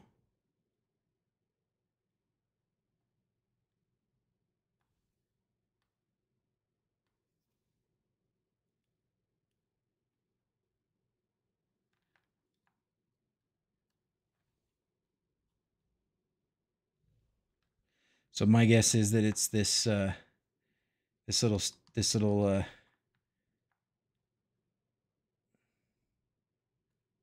yeah, no data voltage. Now I wonder if that's what has caused issues there. Okay. Well, so this one's not working.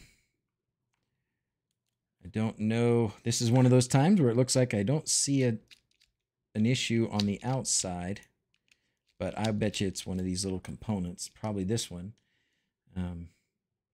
Could be this one. That's really all there is to these. I mean, these are about as simple as it comes.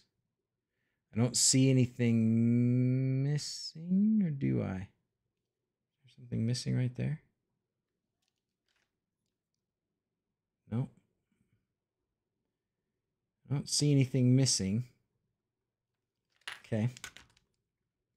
We're going to put an X on this one. And we'll test these others. We got a couple more of these to test. Like I said, the power supply is fine. I checked perfect voltage, so we're on the boards. Could I locate this protective diode? I'm at work right now enjoying the broadcast. Known as Viper 711. Wow, that works actually, 711. Does it smell fried? No, it doesn't smell fried, and it doesn't feel warm. Doesn't smell fried, Steve. Doesn't feel warm.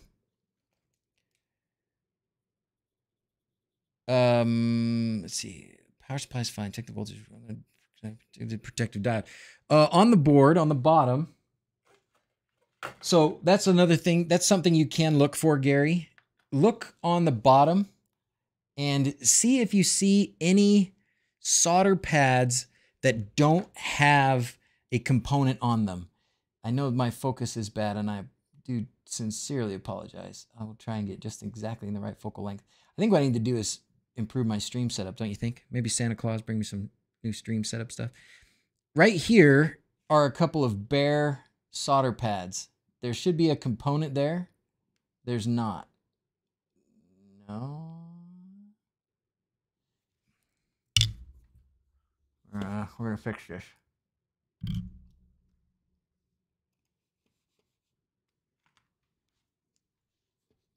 Why so big, OBS? Why so massive?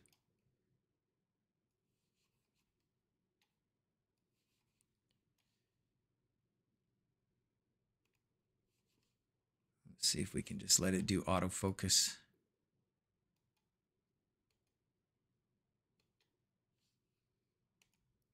Okay. Focus, focus. No? Autofocus? Oh, there it is. Yay! Yay, autofocus. Okay. Maybe I should leave it on autofocus. So right here, you can see that there's a missing component. It says D12. There's supposed to be a diode there. It's not there. That's why this wouldn't work when I tried to turn it on. So I've seen this one be missing. I've seen this one missing. I've seen these go missing. So they can just get knocked off, I think, either in shipping or in manufacturing. I don't know. But look at the back of your board. Look at the bottom side and see if you see any blank solder pads like this that look like there should be something there, but there's not. You don't have to, be an electrical engineer or anything to figure out that, hey, that looks like something used to be there and it's not. Okay? Because if there's not something, if there's a solder pad that looks like that, that's probably your problem. It's most likely there should be something there and there isn't. So if that's the case, and all of these things, the last line of troubleshooting is message me and I will send you a label. You can send it back to me, and I'll try and fix it or replace it. But I really try and not get to that point. You know what I mean? What does it taste like?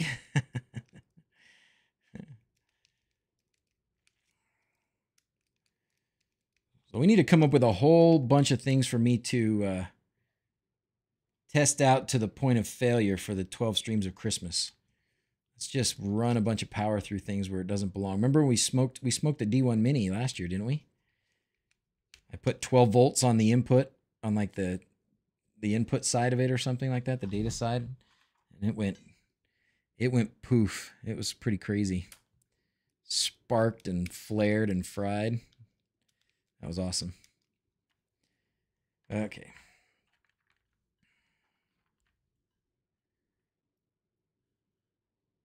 Ground and data and power. Okay, let's see if this one works.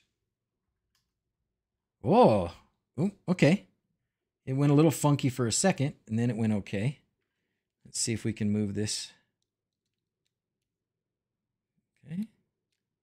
Doesn't seem to have changed anything. We'll go back in here and put it on the thing. Let's put some LEDs in the microwave.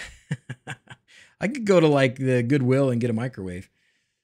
All right, let's go back. Let's start saving this thing. Oh, my mom left me a voicemail. A long one. Okay, Wi-Fi. Oh, flicker.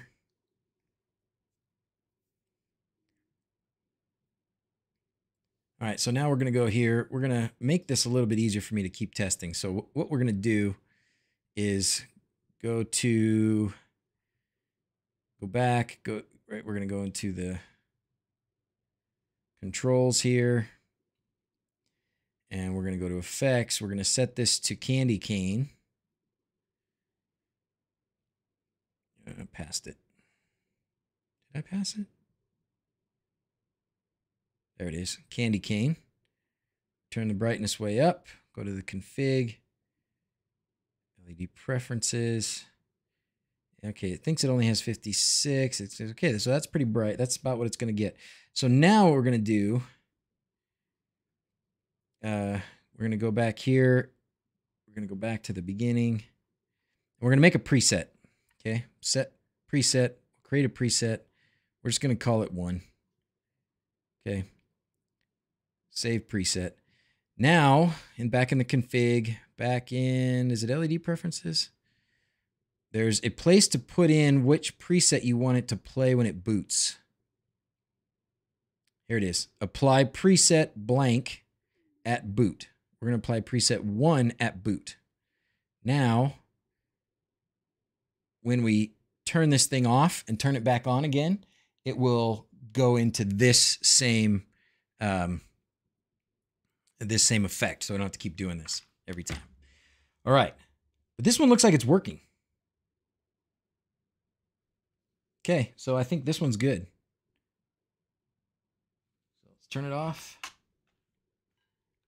Take this off again. So 2 good. And he did say that like one of them, you know, he said it fried his board and then he was too afraid to use the rest of them or something. So I said, just send them back. I'll give you your money. There was 4 of them. Where'd the other one go? I thought there was 4 of them. Really? Oh, here it is. This one. Yeah, okay. This is not the X. No, okay, good. The X one is over there. Tried to put the X one out of reach so I wouldn't grab it. Play with it again.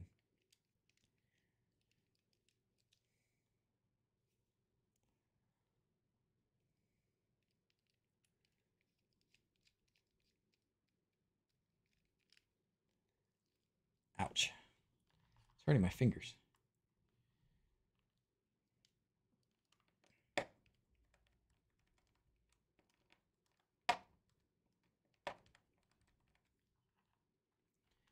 Okay. Ground, data, and power. All right. We'll set it at 249 to start. And we'll turn it on again. Boom, right to candy cane. So that's what happens when you do your preset, and the thing looks like it's working fantastic. Switch to 33. I wouldn't expect it to work any worse. 33 works quite well. Okay. Nothing wrong with that one. So that's it. What's Data Booster, Precious? What Data Booster do? Data Booster, so if you have a situation where your lights are like flickering and going kind of crazy, and you've got a lot of wire between your controller and the first light, the first pixel, that's when you may need a data booster, because this data signal is only like 3 volts when it comes out of here. And if you've got a lot of really thin wire between the controller and the first pixel, you may get a degradation of that. So so that's what the data boosters do. By Doc, a Fantic. What's a Fantic? What's that? Oh, my back hurts. I got the ADXL wired, installing the packages to see if I wired it correctly. All right, good luck, curmudgeon. Good luck. Did we help Greg or Gary? I wouldn't know. I'm not a window licker. Are you by chance a window licker?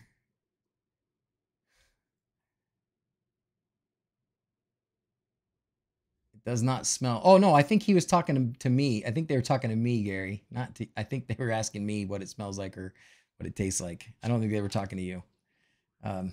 They certainly weren't trying to be rude if that's how it came across. Don't worry about that. That wasn't the intent. Okay, what else can we talk about? We got about another 15, 20 minutes. Anybody else want to? It's getting a bit weird in here. What are you licking? So I tested those data boosters, and I did think that this one is bad, and I don't know why. I don't want to connect it backwards, do I? Why would you use a data booster rather than a logic level shifter? This is a logic level shifter, Mike. That's what this is. Yep. So this, you can use this. You can use a logic level shifter if you to wire up the same kind of a thing. You can also use a pixel. Just stick a pixel in there. Same thing. Fantic.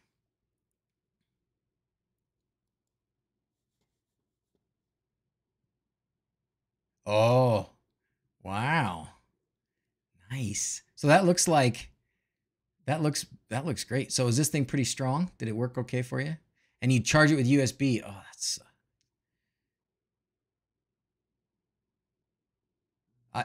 don't buy me one. I'll buy myself one. And here, oh, you got the link. If anybody else wants one, grab it. Oh, my screen's in the way. Thank you. There you go. Sorry. So Goodenough did a review of this thing, this Fantic screwdriver. Sounds good. I need it. That LED cost $30. Difference between this and that, I'd take the $30. So to have, this would not have an LED on it. My honest opinion, experience the operating of the device. See what happens from pulling the shrink wrap through, chasing some screws. Awesome. Sir Goodenough does videos too, by the way. If you haven't, where's your link on here, buddy? What are we fixing today? That's awesome. Good for you, man. Support Sir Goodenough. He does a lot for me. Guy animation courtesy of 3Atives. I love we have our little community. You guys are great. You guys are fantastic. Scroll down to, there's a link down here for the video. Nice pictures too, by the way. Gnome, no place like Gnome for the holidays. Bitly channel URL. Okay, let's do this. Make sure everybody is subscribed. Let's get Sir Goodenough some love. Give Sir Goodenough some love. Subscribe, subscribe, subscribe. Do you have to inject power with it? You don't have to separately inject power with it, Jose. It's kind of injecting power. You know, I shouldn't say that. It's not really injecting power. These two terminals on the side, this thing comes with these little guys so that you can inject power on these terminals on the sides. So the bottom one is negative, the top one is positive.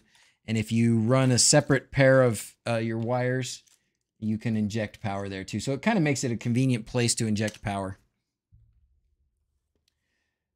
And now with the 11/11 sale, we may see good prices for sure. The Moonraker YAML seems to be working okay. So far, at least. What are you doing, curmudgeon? What are you doing?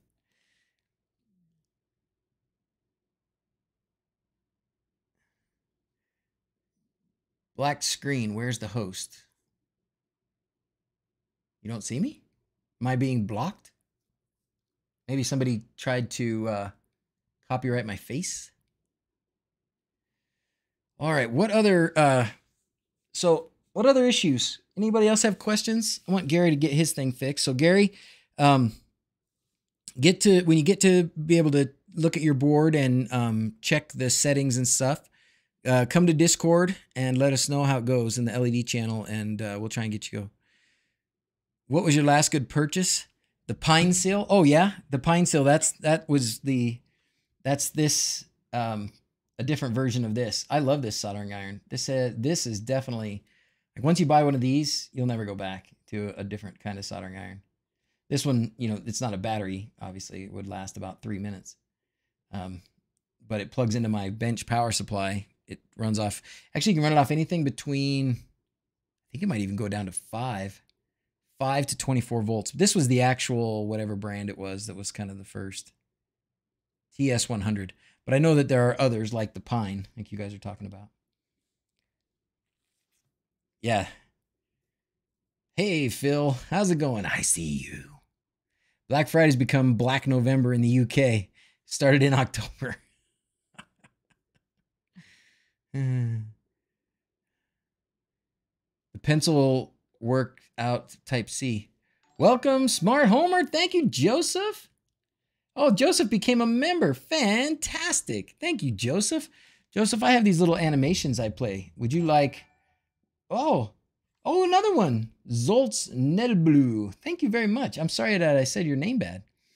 So I have these little animations. You want me to play some squirrels? I got the unicorn farting and an airplane. I'll let you tell me. 35 volts does everything else. Oh, it's 35 volts? Oh, $35. $35 for that one. I think this other one was probably a lot more expensive. This other one. Teacher Gone Tech. Jor, how you doing? 80 watts. What other questions? What other issues? Do you need to use a Falcon Pi player in X-Lights, or can you use the DrZzs? You don't, well, we got pixel heads here, but I would say you don't have to have a Falcon Pi player. You can use a DrZzs, and it would be, if you did, it would probably be an extra bonus to have one like this that has the SD card slot with the AE+. But I don't even think you have to have that, right, guys?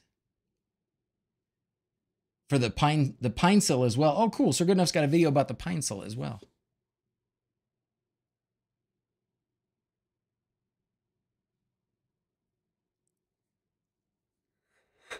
Whew. Okay, I haven't heard, so we're gonna play my new favorite. Stair project, putting LEDs underneath each step and on the sides. I have loads of questions. Where's the best place to go for the questions to get answered? Joseph says to Discord, and then it poops out my head. You can run X schedule on your computer instead of Falcon Pi player. So yeah, Joseph Johnson, Discord, and I'm sure Sir Good Enough or one of these dudes can drop a link real quick, and you can join Discord, and there's an LED channel specifically for a lot of that kind of stuff. Yep, the pixel heads on Discord, man. I survived because of them, and Sir Good Enough.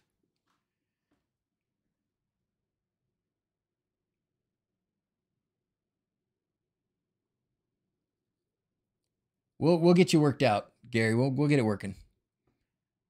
Most likely there's some kind of a setting we can tweak. There's a lot of different settings, and you just get one of them in the wrong spot, and it doesn't do what you want it to do. So that's where we'll do a lot of our troubleshooting. But then, you know, last resort, Oh, pictures, by the way, as well. So send pictures. If you're not sure about the bottom of your board, you're looking at it and you're like, I don't know if there's a component missing. Take a picture and post it. And all of us have seen them enough to know when there's something missing. So post it there and we'll help you. Bring back the proper Black Friday when people rip TVs out of each other's hands in the stores and fight in the streets like the good old days. Amen, Steve. Gosh, you don't even have to get up in the morning anymore. You go out after Thanksgiving dinner. Lame. Nobody's worth fighting.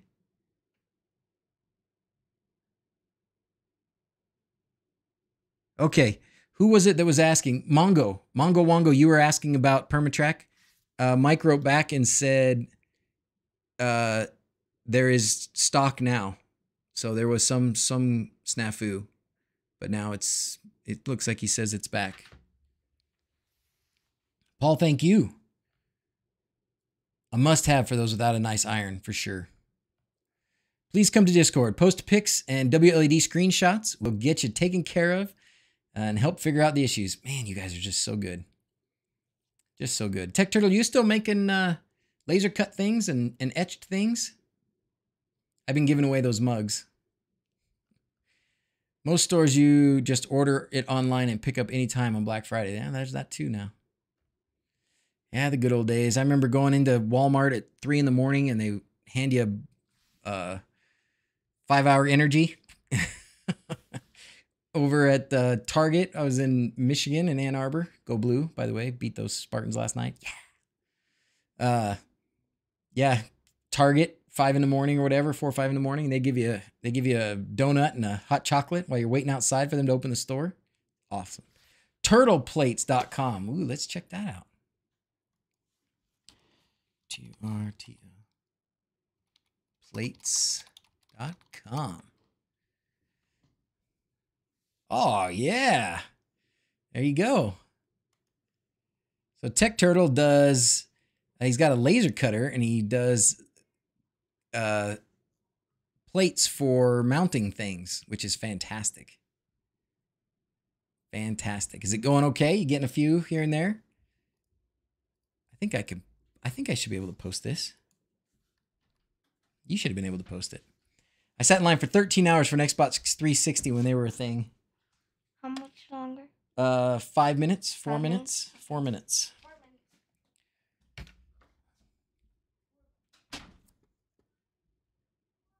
Not bad. Good. You know what? If it can pay for the hobby, you're doing great.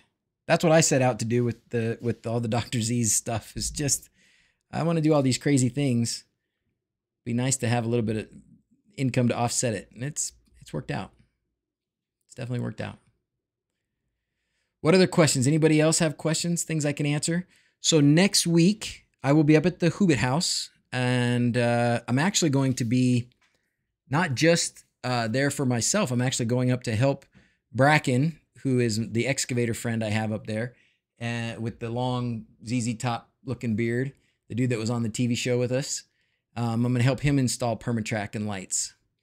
Any word on the Dig2Go? Bo, as soon as Quindor gives me the thumbs up, I will post the Dig2Gos for sale. But he has a master plan, and I think he wants to make sure that there are enough available so that we don't just run out instantly, although I think we're going to run out pretty darn quick.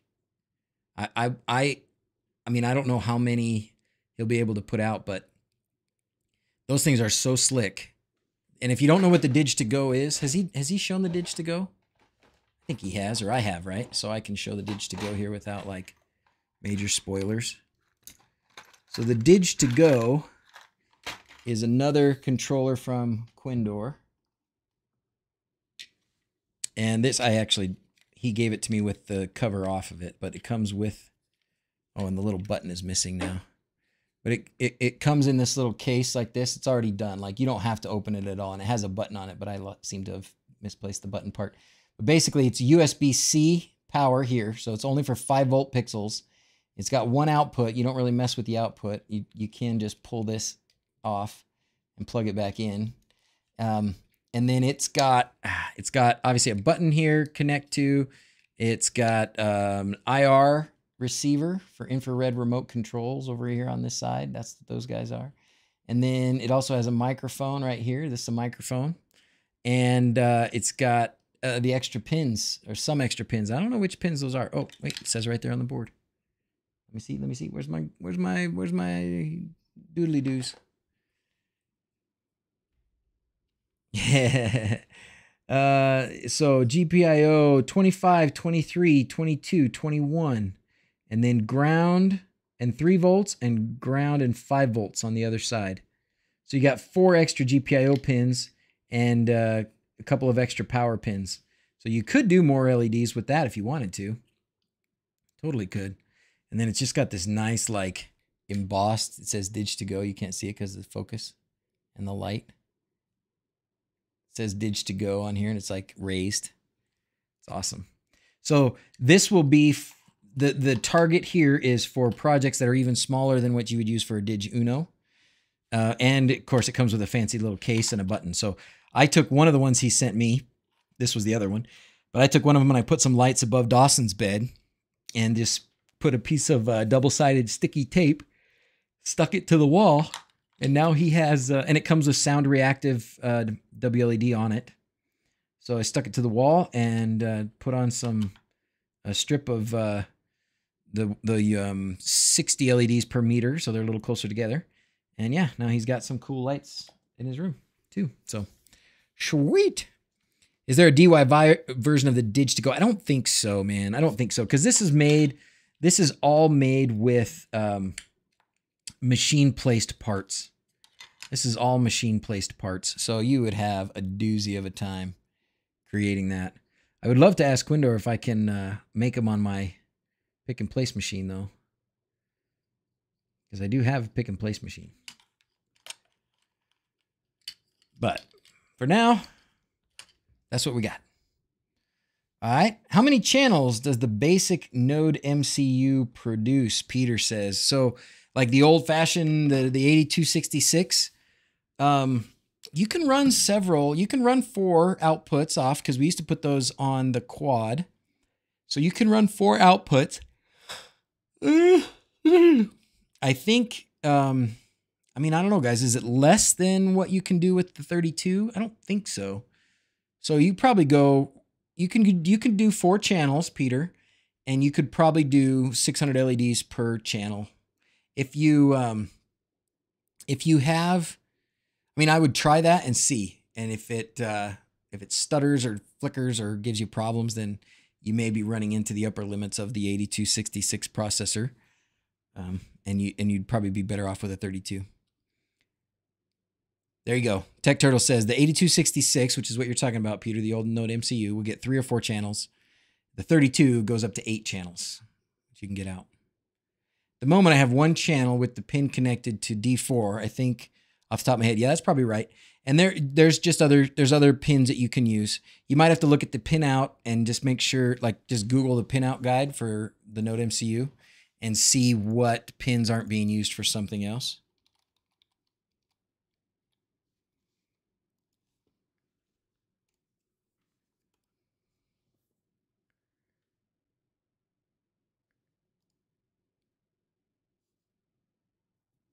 Come on, Big River. Where's it going? Why did it? Oh, man. That was lame. Anyways, so there's some of these pins that you can use and some of these pins you shouldn't use, right? So you can use a lot of them. 4 is the one you use, or you said D4. So D4 is actually GPIO 2, I believe, if I remember right from this. You want to try and avoid TX and RX, but you don't have to. You can still use those. But 12, 14, 5, 16. 16 is the wake pin. I don't know if that makes a difference on that one. You could probably use, I mean, there's several of them you can use. I don't remember which ones are which or why. Not to forget, you'd probably need a level shifter as well. You definitely would want a level shifter. Yeah, especially if you're going any more than a foot maybe away from the Node MCU. When I think of how much have I learned, and I'm still trying to actually communicate it all. I'm about to order a Dig Quad. Hopefully the boat to Australia goes quickly. Yeah, they're right there by you. Just wave, you know. What are they? They're east of you guys in China. It's nice being a noob and standing on the shoulders of giants. Current version of the Dig Uno and Dig Quad and all the knowledge out there. Thanks all. You are welcome, Jeff. You are welcome, that one, Jeff. You are welcome. It's been so great to have, you know, been part of a community that's grown like this. Hey, look at this. I heard that guy, the Hookup, has a video about which pins can be used. That's right. He does. He does have a good video about that. He's got lots of good videos. How's it going, Rob? Gosh, that was a long time ago too. Did you do it on 32s and 8266?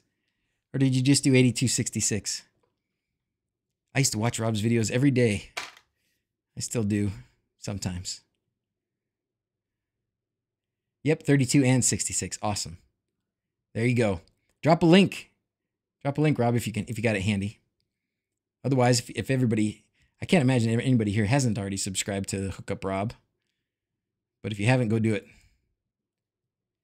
Just wanted to say I've been watching your videos for ages and I've learned a lot. Thank you very much, Peter. Thank you very much. All right. Well, it is nap time for this guy. Time to put some Z's out of this head. Okay, anything else? Any last chismes? Call up the kitties. Sign off. Take a nap. Can the ether port add-on card be swapped for a Dig Quad to a Dig Uno? Yes. Yes, totally can, Terry. Totally can. And you know, the difference will be the Dig Uno won't be able to use channel the LED 3 and 4 hardware outputs that you've got in the settings for wLED, so you can just go in and delete those. But you'll be able to use 2 of the outputs for the Dig Quad for sure. Okay? Great stream. Happy upcoming LED season. Take care. Don't fall off your ladders. Yes, yes, yes. Please don't fall off your ladders. Accelerometer works, but the M3 bolts short something. No, print some isolation. Okay. All right, guys. How do we want to do this? Stocks faults. I'm into Home Assistant. She is disappearing. She's the same color as the green screen. All right. How do you want to sign off? Sign off like ghosts. Okay, we're going to sign off like ghosts. Ready? As always, thanks for watching. Till next time, adios. Have a safe and fun Halloween, everybody. Adios. Till next time at the Hobbit House. And then I got to find the button that stops this.